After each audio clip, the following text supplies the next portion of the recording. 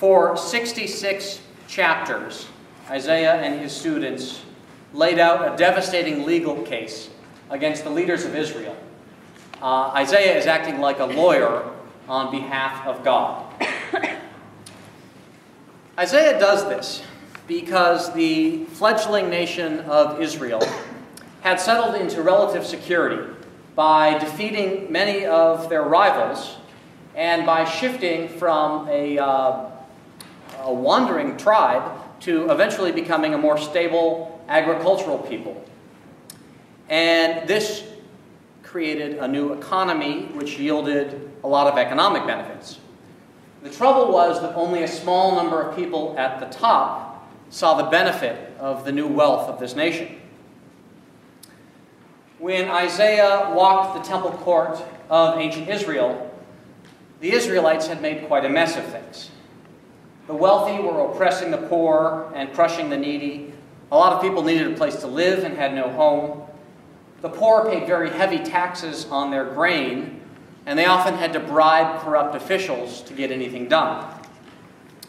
The system of tribal land ownership that was enshrined in the book of Leviticus had begun to break down as this new wealthy class emerged. These people stole land from the families that originally held it and exploited them. So the injustice that upset Isaiah so much is a direct corollary to the new wealth of Israel. The covenant that God had made with Moses and Israel envisioned a land in which people shared all that they had, in which everyone had enough food. But Israel was starting to look a lot more like the empires that surrounded it. While all this was happening, the upper classes were pouring a lot of their monopolized wealth into spectacles of sacrificial and liturgical worship. They staged increasingly elaborate and archaic religious rituals in the temple. Basically, they spent a lot of their money on church. They sacrificed bulls and lambs and goats, and they sacrificed a lot of grain. They marched around the temple court in solemn processions and sent clouds of incense billowing up into the heavens. The priests led great festivals that celebrated the new moon and the harvest and other seasons. And they prayed and prayed and prayed in the temple. Isaiah finds this last thing, all the prayer, especially troublesome.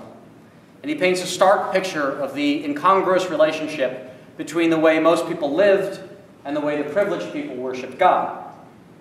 Stretching out one's hands was a traditional posture of prayer. But Isaiah says, your hands are full of blood. All of this ritual, all of the sacrifice, all the time that people spent at the temple, all the time they spent in church, was meaningless to God, Isaiah said, because the people did not practice what they preached, and because they ignored the plight of the poor people all around them. Now, I don't think that Isaiah thought worship itself was bad. After all, Isaiah is speaking from within the temple, which is the center of worship. But Isaiah clearly believed that inconsistency between how we treat God on the Sabbath and how we treat people the other 6 days of the week was really offensive to God and ultimately kind of hollow.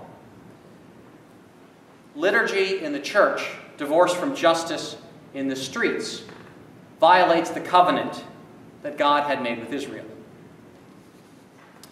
These ancient leaders thought that their glorious worship in the temple fulfilled the first few commandments. Put no God before Yahweh, worship only Yahweh, and keep the Sabbath holy. But they forgot about a whole bunch of the other commandments, the ones about murder and theft and lying and coveting. And for Isaiah, paying attention only to the first few commandments and ignoring the rest meant that these people would reap God's anger.